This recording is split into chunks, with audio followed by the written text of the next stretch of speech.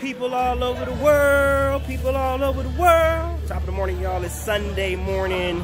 Your boy is at church.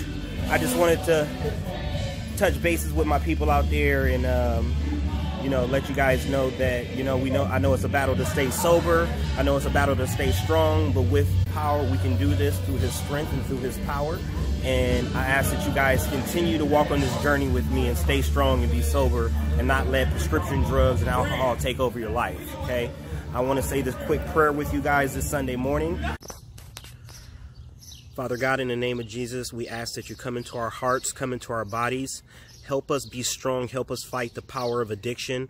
Father God, help us overcome the craving that we go through, Father God. Please help us be strong. Help us be mindful of our surroundings. Cover us with your blood. Cover us with your peace.